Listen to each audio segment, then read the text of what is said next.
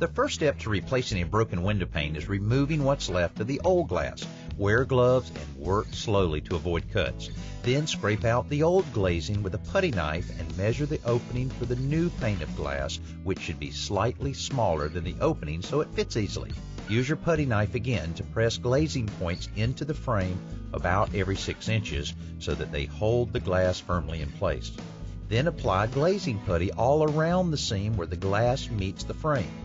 Once more, use the putty knife to force the putty into the seam and create a smooth finished surface on the window.